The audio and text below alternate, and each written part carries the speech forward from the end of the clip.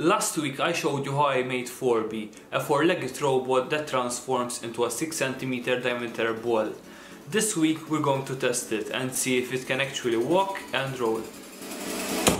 4B, show us what you've got.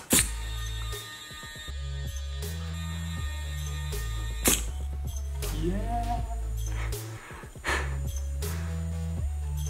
Let's do some walking.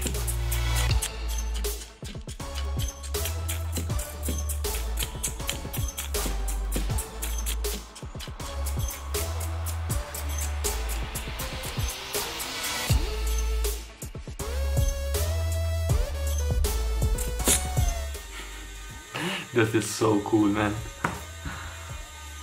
I have dreamed of this moment. Look at it.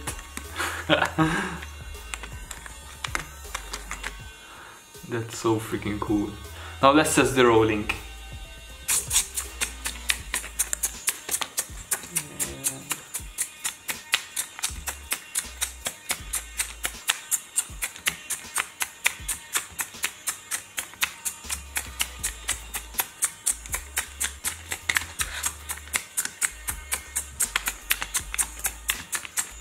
Yeah, come on, come on, come on. Oh, sort of settling at the bottom point. Let's change the speed. Careful, because you're going to fall. Super fast.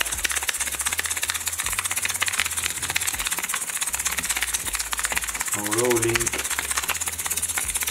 Come on. Now it's sort of moving on itself. Okay, let's make it a little slower.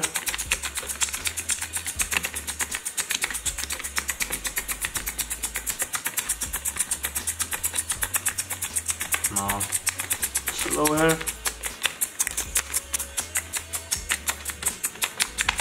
Oh, papa. I'm not so happy about this, but it's doing something.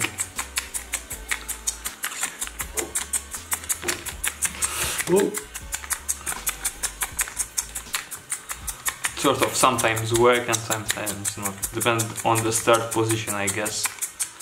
Okay, so I'm going to end this video here. The robot ran out of charge, but we made some very good progress. Obviously there's a ton of things that can be improved on it, but in the coming weeks I will make a separate video on that subject. So if you have any questions on this robot, please post them in the comments below and I will make my best to answer all of them. I also decided to make this project open source, so in the description there's a link for all the files so that you can try and build it yourself if you want.